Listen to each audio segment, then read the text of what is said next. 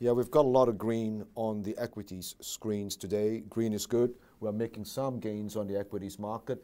Same time last week when we last did our video, we spoke about the possibility of modest gains on the equities markets, notwithstanding the growing probabilities of a rate hike in June and July, a Fed Reserve rate hike in June and July.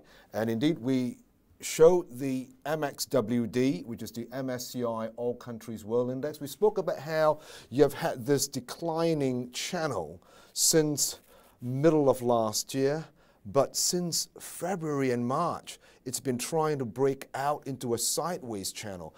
And what we've seen over the past week is it continuing to build that sideways channel, some upward price action. I think we're likely to see this continue over the next 1, 2, maybe even 3 weeks.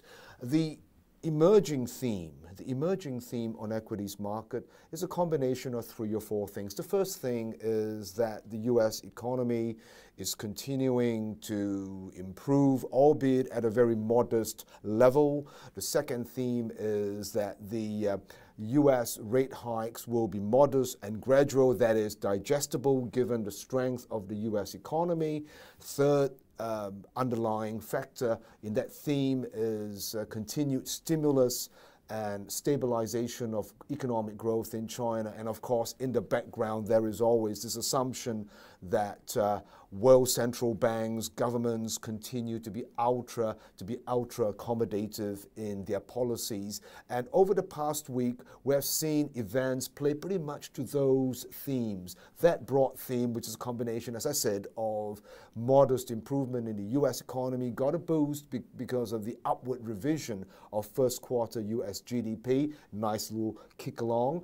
And as far as rates were concerned, I think the markets are now digesting the likelihood of a rate hike sometime in July, possibly even June, but it seems to be pretty comfortable about there being maybe 2 rate hikes this year.